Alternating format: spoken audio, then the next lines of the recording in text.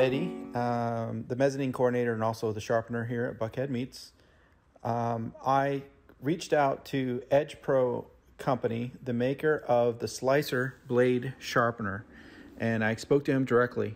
And we have identified what is going on with the slicer and why it isn't working properly. I've created a couple videos which illustrate the problem directly. This machine itself had a problem with the balance set screw. It was 90 degrees in the wrong direction, so it wasn't providing the proper indication of the pressure applied to the grinding wheels. The grinding wheels themselves, because of improper pressure, were slipping on the arbor, literally grinding a groove in the arbor and then slipping on the magnet that the plates, the grinding plates attached to. This slipping has damaged the arbor to the point where it needs to be replaced. In fact, both arbors need to be replaced and the magnets underneath of them. There should be no movement around the arbor, which you'll see in the video. Also, the balance arm was stuck in the wrong position. So I just removed the set screw and I put it in the correct position, which is 90 degrees to the flat platter. And that is what allows you to adjust the proper pressure for the disc grinder.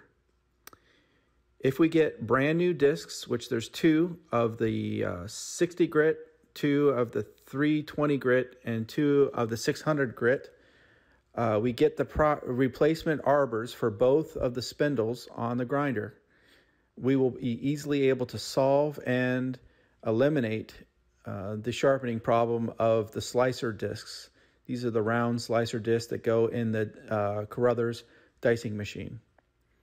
I hope this video has been helpful, and I look forward to taking care of these blades as soon as we get this machine back to manufacturer specification.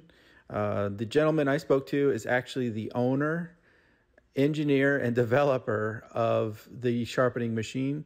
I used my business, Mirror Edge Sharpening Service, to get a direct audience with him. I sent a request and he contacted me today, and we discussed the problem. I showed him the videos and he has confirmed that this is indeed the problem, and he has provided the solution.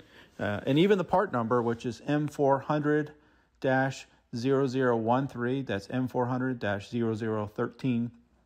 And we would need two of those arbors.